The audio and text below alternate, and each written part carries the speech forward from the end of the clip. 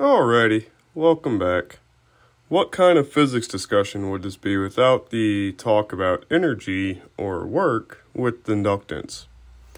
So the statement reads, find the energy stored in a sectional length L of a long solenoid, radius R, current I, and N turns per unit length.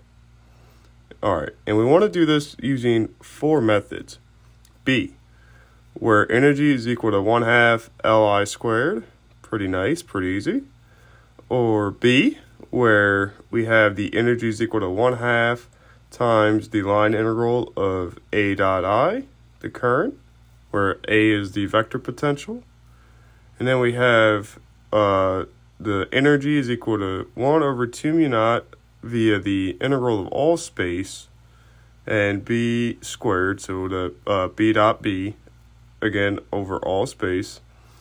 And then D, where we're taking the mixture of B and C together, or some kind of mixture, and we see here that we take as our volume the cylindrical tube from radius A less than R, so inside the solenoid, and out to B, which is greater than R, so outside the solenoid.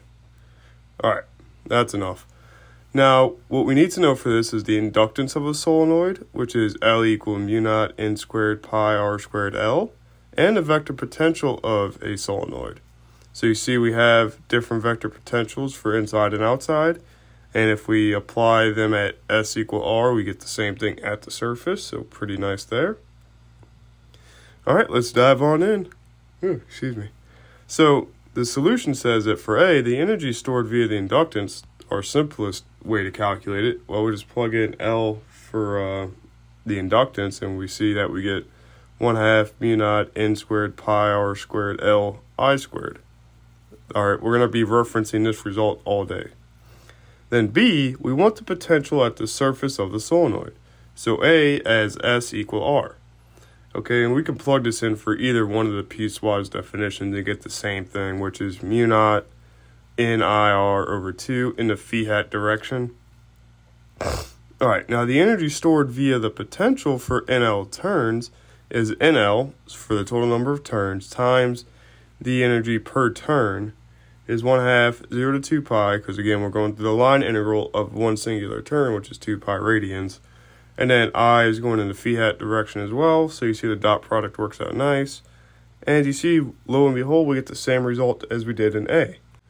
Now, moving on to C, what we see is the energy stored via the magnetic field is that we have 1/2 mu naught. Again, this is all space. So all space means that wherever the field exists within all of space. So from 0 to infinity within 3 dimensions.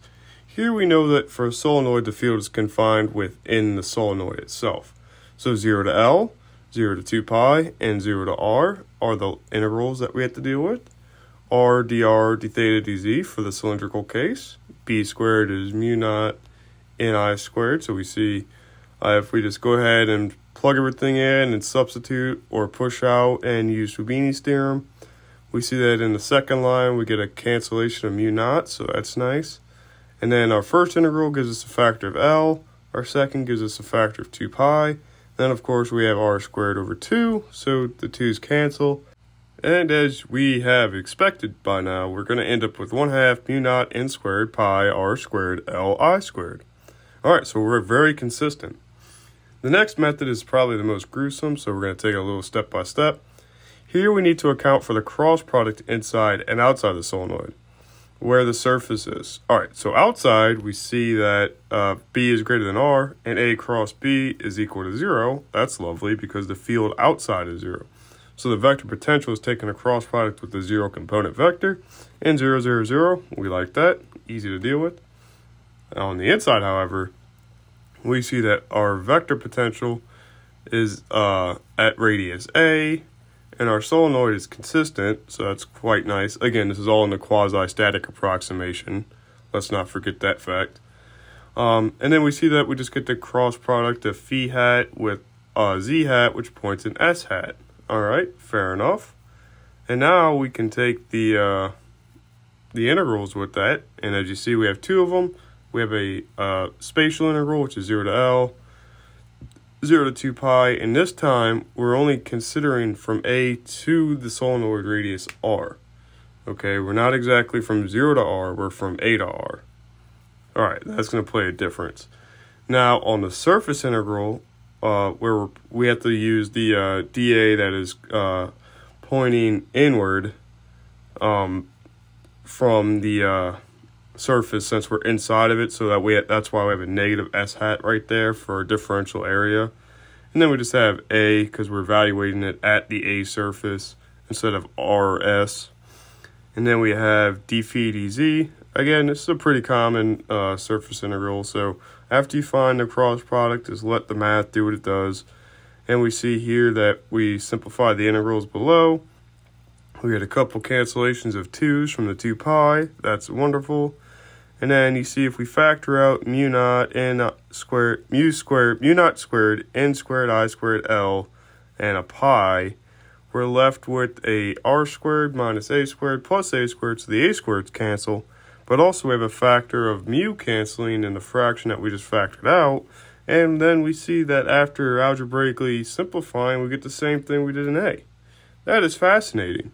But this is also physics, and if we take one thing to derive the other, they all need to be self-consistent. This is a great check for that.